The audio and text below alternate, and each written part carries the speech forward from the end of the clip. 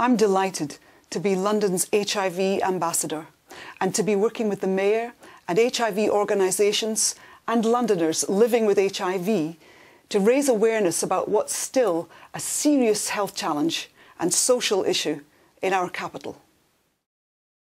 HIV affects the lives of many Londoners, including our friends, our neighbours and our co-workers, and the number affected continues to rise year on year.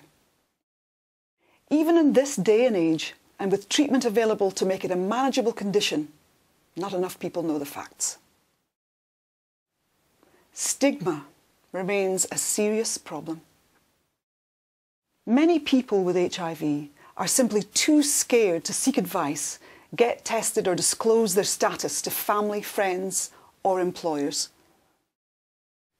I'm particularly concerned about how it impacts on women, young people and some of the most vulnerable, including minority communities who may not have access to networks of support.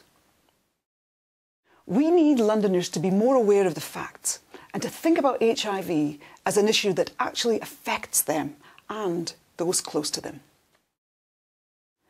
It's worrying that 1 in 4 Londoners who have HIV don't actually know it because they haven't been tested. I campaign around the world to raise awareness about HIV and AIDS, but this issue also affects people here in London.